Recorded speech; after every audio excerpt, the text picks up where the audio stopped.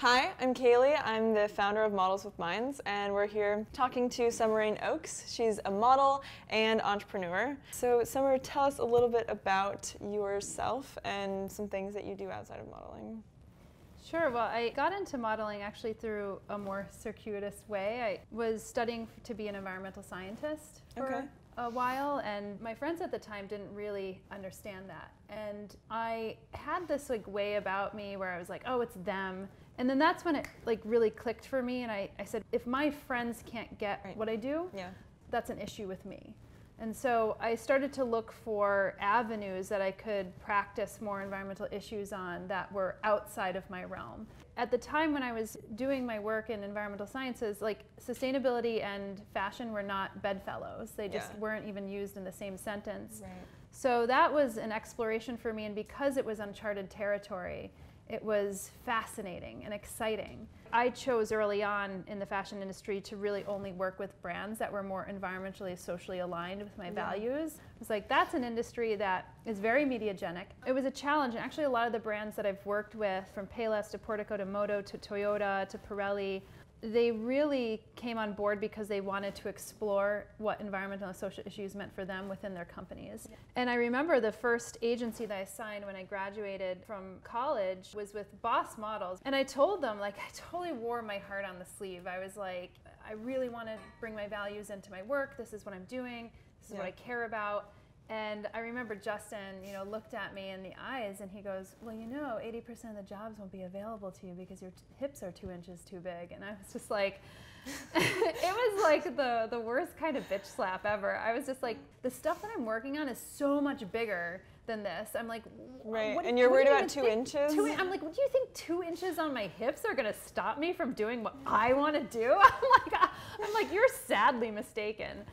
And he was like, sadly, this is an industry that doesn't care. Yeah, but you know what? It was the one thing that actually got me signed with them. I'd rather be my full person. I'd rather, stand up for what I believe in. I left Boss and I eventually started my own company and wrote my first book and started working with Discovery as an on-air correspondent and really built it with partnerships with people who were outside the industry first. Yeah. Then I went back to the fashion world and I signed with Next Models. And the owner there, Faith Cates, really understood what I was trying to do. What I really loved about working, with Next is that they never put my specifications on my comp card.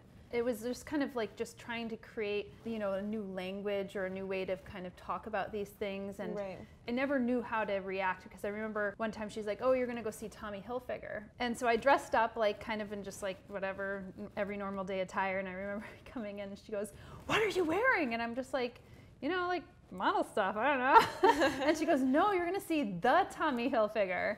And I was like, oh, I had no idea. I thought I was going on a casting, but she would always open up doors to these C-level executives to work with them on their sustainability and then maybe represent their brand as well. It's people like her that were able to stand by and believe in that vision. And we also had this experience, the first job that I was given, a big 6-figure deal. They were trying to reduce a level of a chemical within their product.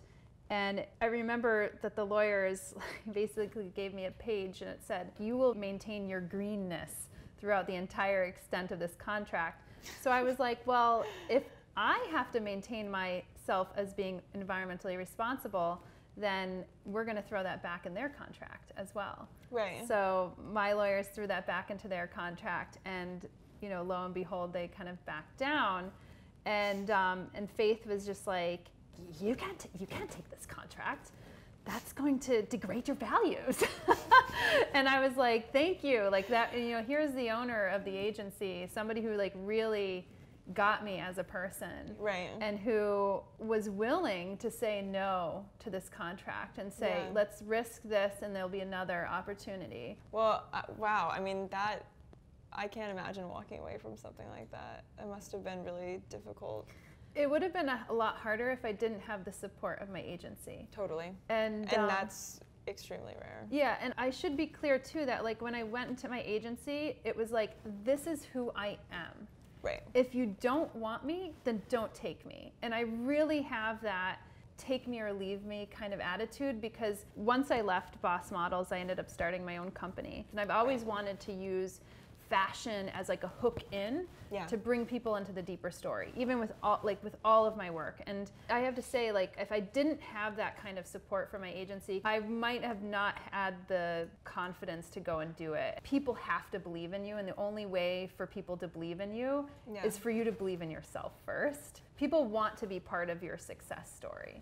If anything, I feel like the fashion industry has made me stronger as a person. People's opinions of you are only opinions, and it's more about like how you feel internally. That for me I feel like unscathed by that, or at least unaffected, largely because I haven't let that kind of energy into my life. And I think that we have to cultivate that, find our own inner happiness, find our own inner peace before we actually go and express it. So. Well, that is awesome. Thank you so much for being here. Rayne Oaks. Thank you guys for watching, and we'll see you next time.